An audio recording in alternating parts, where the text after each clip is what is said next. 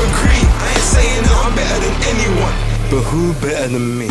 Ladies and gentlemen, welcome back to the channel and welcome back to another Bass Talks. On this one, I had the honor yet again to be chopping it up with my guy Dan Azeez, Super Dan Azeez, at the live Gloves Are Off that took place at Box Park, Wembley earlier on today. I've only just got home, so I'm editing this one up real quick for you guys to just see what me and him spoke about. There was a lot more that I wanted to say, that I wanted to speak to him about, I wanted to ask him, but I was kind of pressed for time. Had to sort of respect him, his team and everyone else. But as you'll see in the video, like, you know, we had a good rapport, good exchange, and it's always love when I chat to him. The interview, everything I spoke about has no bearing on how I will ultimately do my basis picks tomorrow. But yeah, this is obviously just I guess two brothers from the same ends chopping it up for a bit, just talking about the fight coming up. So please watch, enjoy, let me know your comments, leave your comments down below, and yeah, without further ado, here's the interview. Yo, this is Bass the Kid, the hardcore casual, and delighted once again to be joined by my guy, former Forest Hill Boys alum, man like Dan Azeez, Lewisham Zone. Dan, how you feeling? How are you now that like it's finally here, it's fight week and you're ready to go? Yeah, I feel good, man. I guess I'm just trying to preserve my energy because I know, you know, fight night, that's where I want to put everything into. But yeah, first and foremost, I want to big up Forest Hill Boys as well. And yeah, man, I'm looking forward to it, man. We've got a day and a couple hours, and yeah, we're there. Now, you've always been a fighter that seems to get the best out of himself with constant activity, just being active, constantly learning, developing under the hot lights. You've gone from, you know, southern area, English, British, Commonwealth, European. You've pretty much done everything except challenge for a world title right now. But with that all being said, how do you feel the change and the delay from the previous fight night, where you would have been your third fight of 2023, now to sort of here, the extra couple months? How do you feel like that's affected your overall momentum that you had before then? It's still not that long compared to other, you know, some people don't box like a year in between. So when did I fight? I think my last fight was in July. Yeah, so okay, maybe 6 months. I would have liked to have probably fought, obviously, but things happen. This is my first time I've ever had to pull out of a fight, do you know what I'm saying? So we deal with it, we move on, back out, new date, we're a day away, so I don't think it's affected me too much. But I am someone, I like to be busy. Like the last fight I had was literally because I wanted to fight. Like I was like, listen, I'm going away. I said, I need to fight. And then Ben just asked me, he's like, where are you? I said, I've gone away to Italy. He goes, hold on, like literally it was so sporadic. Like he said, hold on, I had no promoter, like, do you want to fight on this card? And literally that's how the fight happened. But because I like to be busy, I'm a boxer, like, do you know what I mean? I'm not just here for, obviously I want the big fights, but I think I'm a better boxer when I'm just active, constantly in the gym, constantly out there. It helps you handle times like this as well, with the pressure and the spotlight, so yeah. I hear that.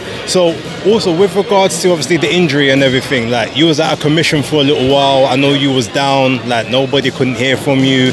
But how has training been back obviously with it? Do you still, have you been feeling it? Has it like proper dissipated? Do you still worry about it when you're in the ring sparring and whatever? Like how is it, how is the recovery? Yeah, well, when it first happened, I think I was out for about, I didn't do any boxing for about maybe 4 weeks, 4 to 6 weeks, literally just rehab, physio. To be fair, like even like my physio has really made me recover very, very quickly. I'll be honest. Like they were even like, raw, like was shocked like you've been able to recover this quick, and it's just because I'm dedicated to the sport. I live the life. Do you know what I mean? Otherwise, it would have taken longer. Do you know how many people are here like, yeah, I'll just bend over to like tie my shoes on my back when it's like very common, do you know what I mean?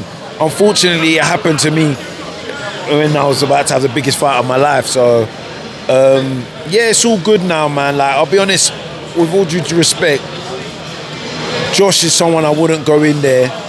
It wouldn't be advisable to go in there with something that's really like putting you at a disadvantage. So I wanted to make sure I was fully recovered before I, you know, step in there with him. And it's a big fight as well. Like, do you know what I mean?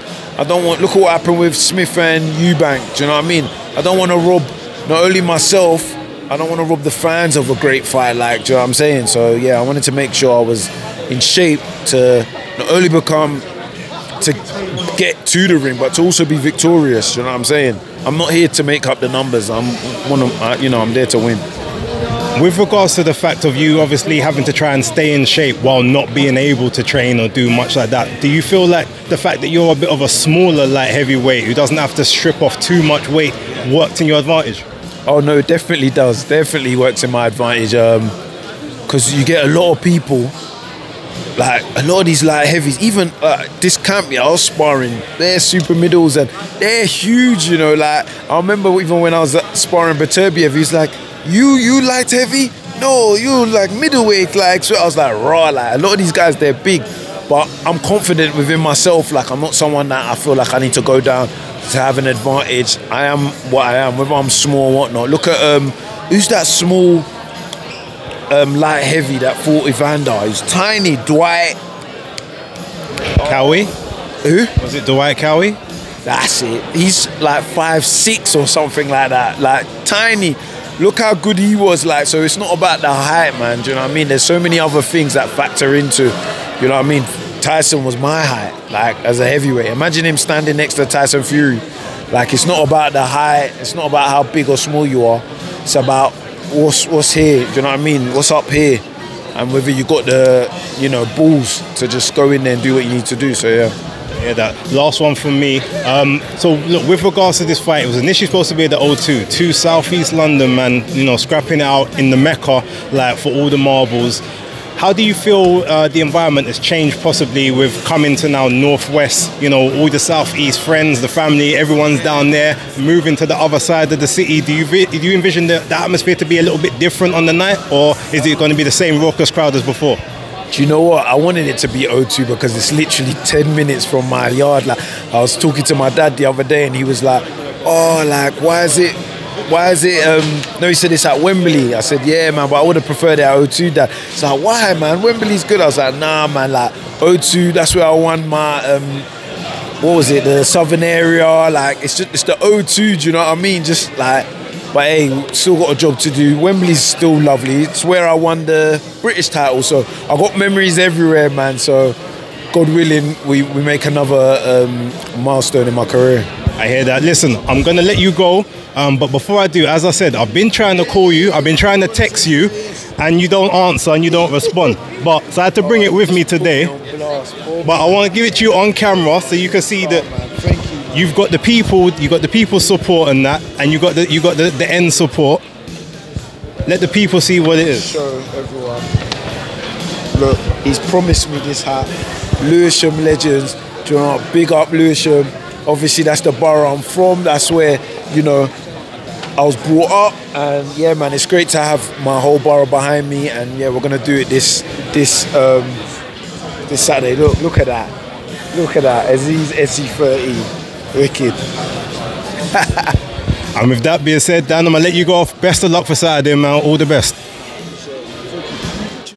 So there you have it. I mean, Dan looks ready. And one key thing that he did say to me in that interview, which I'm sure I hope you all caught, was when he basically said, like, he saw what happened between Liam Smith and Chris Eubank Jr. So he felt a duty to not only just be able to turn up into the ring, but to make sure that he can put on the best possible fight and have the absolute best chance of winning.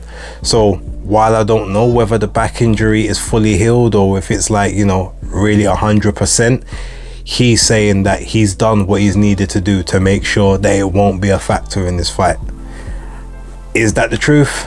I don't know. Like I said, I didn't get a chance to really delve into some of the questions and answers that I needed, but ultimately we're here now. So thank you very much for watching. Again, like, subscribe and share. Leave your comments down below. Let me know what you thought. You can let me know your predictions, or you can wait for the basis picks video, which will be dropping tomorrow afternoon. But with that being said, thank you very much. Catch you on the next Base Talks, but until then, peace.